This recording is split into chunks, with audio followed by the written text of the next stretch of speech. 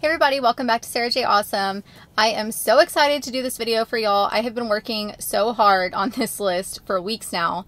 Basically, after the V11 software update, there was a lot of things that went from being on the home screen into folders, and so instead of it being a one-step, one-touch kind of thing to get to that setting, it was now a two-step or three-step process. And the first thing that kind of prompted me to make this video and to find these voice commands was my irritation with not being able to adjust the seat warmer as easily, because now we have to go into climate to adjust that. This is just a list of voice commands for the climate. That is the climate and seat warmers. Most of them I figured out on my own after playing with the car for the last few weeks and just trying over and over and over again several things. But a few things I did find on a Google spreadsheet that someone named Douglas created. I follow him on Twitter. His Twitter handle is Life with Middie or Life Middie. And he actually created a Google spreadsheet with a lot of voice commands that he and other Tesla owners have come up with. And he created that for a forum called Tesla Owners Online. And I am a part of that forum as well. I'm not very active in there at all, but I am a part of it.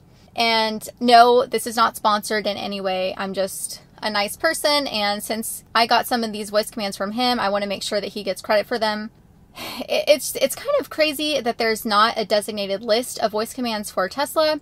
And this also came about because I did put a tweet out that said, why isn't there a list from Tesla that says, like, these are the voice commands that, you know, for sure work? And that's because Tesla uses a natural language processor. That means that it's a computer software that actually learns the human language and how we speak and how we, you know, talk and ask for things. So the car is constantly learning, and that's why the Tesla community is always sharing with each other new things that we have figured out that work. Some things are totally crazy, and some things are actually so rated R and inappropriate that I am not going to include them in here, but I will give you a few hints at the end about things that you can try, but I'm not going to say them directly because this is a family channel.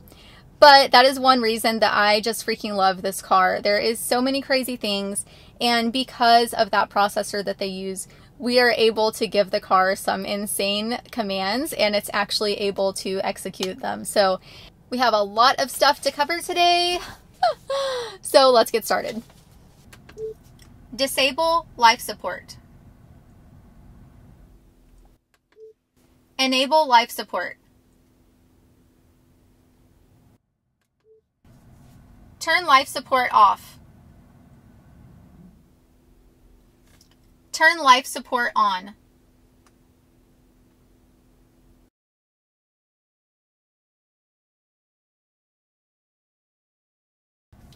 Turn climate off. Turn climate on. Activate defogger. So this will turn on your front windshield defogger. That is the cool air on the front windshield. Defogger off. And that turns it off. Turn off recirculate. Recirculate on. Turn climate on auto.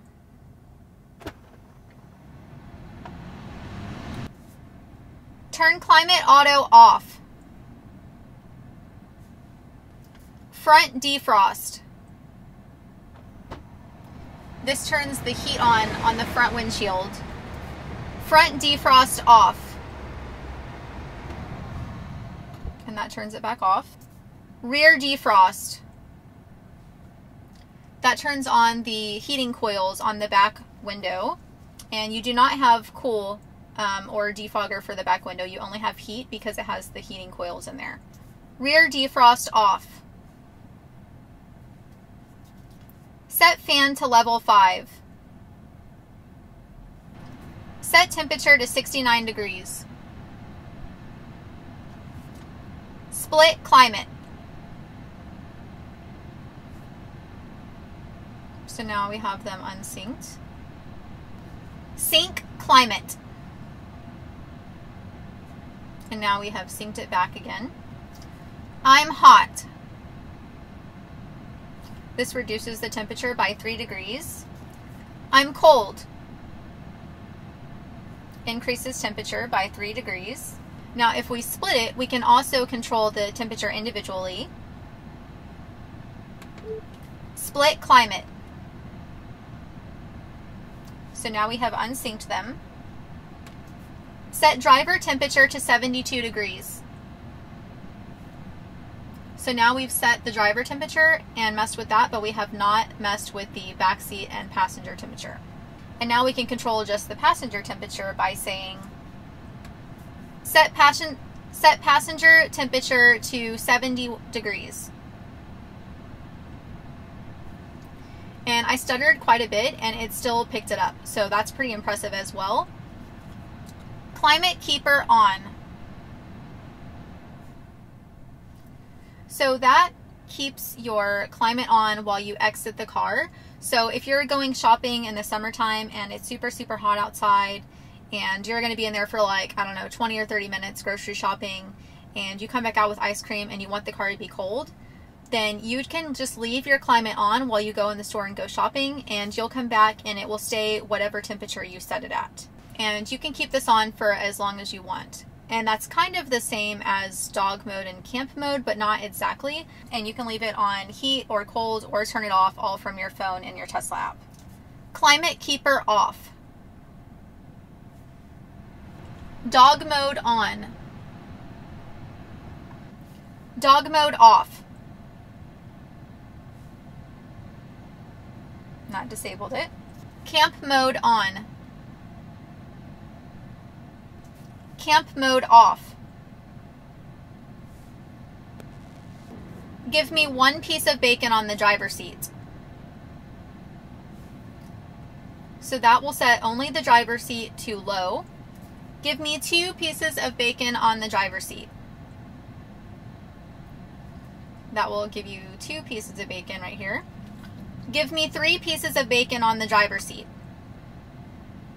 Driver's seat set to high. Turn driver seat warmer off. And that disables it. Then, if we have all of the seat warmers on, we can say, turn seat warmers off. And that will turn all of them off, including the rear. Give me 1 piece of bacon on the passenger seat. Give me 2 pieces of bacon on the passenger seat. Yep, that worked again. It doesn't turn on anything except the passenger seat. Give me 3 pieces of bacon on the passenger seat. So when you ask it to give you 3 pieces of bacon on the passenger seat, that actually enables the driver's seat as well. So that's like a little thing that doesn't work properly, but it's pretty close. Turn passenger seat warmer off. My butt is cold. So this one you can say over and over again until you get the right level that you want. My butt is hot. And it will subtract by 1 when you say my butt is hot. So those, my butt is cold and my butt is hot, you can basically just repeat until you get the level that you want.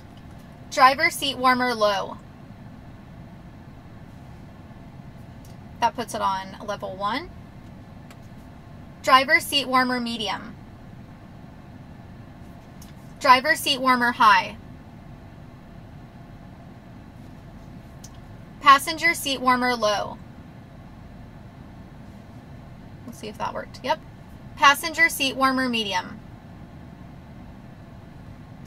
Passenger seat warmer high.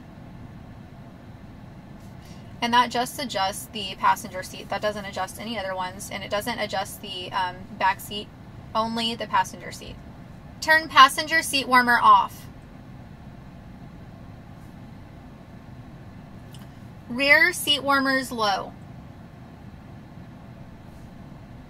Now for this one, I'm not able to control the back seats individually. We can only control them as a full row, but it does only control the rear seats and not the 2 front seats, so that's pretty cool. Rear seat warmers medium. Now we have 2 strips. Rear seat warmers high. Now it gave us 3 strips of bacon back there. Turn rear seat warmers off. And now it's disabled them. This one's pretty fun. Warm up my butt. Now, let's see. We have the fan on level 5. So let's try this one. Blow me. Fan increased by 1. This one's pretty fun. Eject passenger seat. And that turns on the seat warmer on the passenger seat. Let's turn this one off so we can see this one. Eject driver seat. And that turns on the seat warmer on the driver's seat. Now this one is really, really cool. I actually figured this out on the Tesla website under voice commands. Move driver vent up. And that actually adjusts the air vent for you. Move driver vent down. So when you tell it to move the vent down, it actually just points it straight out. You don't have an option in voice commands for it to do this. This is considered down, this is up, left, and right. Move driver vent to the left. Move driver vent to the right.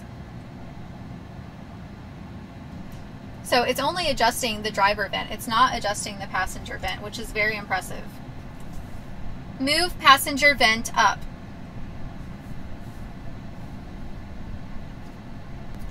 Move passenger vent right. Move passenger vent to the left.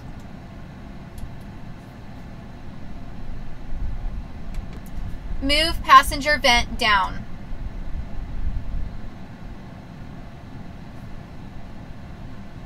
And that's considered down. Turn on feet vent.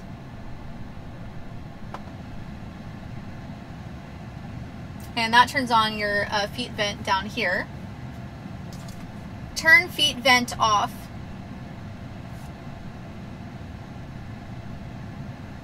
And that will disable it. This one is considered the windshield vent. It will actually come out up here. It comes out of the same area as the front defrost or defogger, but you can set the temperature to whatever you want. So look for this one. Turn windshield vent on. And that enables that one up there. Turn windshield vent off. Whenever we have it on just feet, I can't figure out a voice command for this middle vent right here. So if you have a voice command for that, let everybody know, but I couldn't figure that one out. This one right here. Open HVAC controls. That pulls it up. Open climate controls. That pulls it up as well. And you can also just swipe up from the bottom of your screen. Here is another one. We're going to go to our toy box and fireplace, and we can change the fan speed.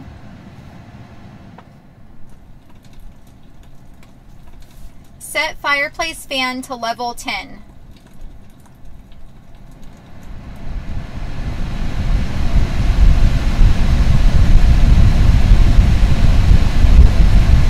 Set fireplace to automatic.